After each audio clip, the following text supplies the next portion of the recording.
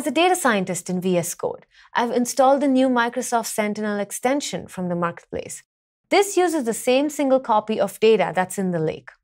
Here, in the notebook, I can author queries in line, and in this case, I even use GitHub Copilot for that. I don't need to worry about provisioning compute since it's all managed. I've also already run this Python query using the Microsoft Sentinel Provider library. I've used popular machine learning libraries to train a user sign-in anomaly insights model.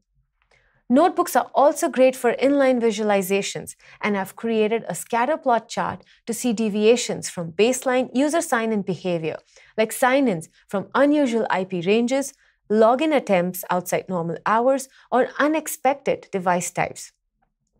In this case, the red dots represent significant deviation from expected user login behavior.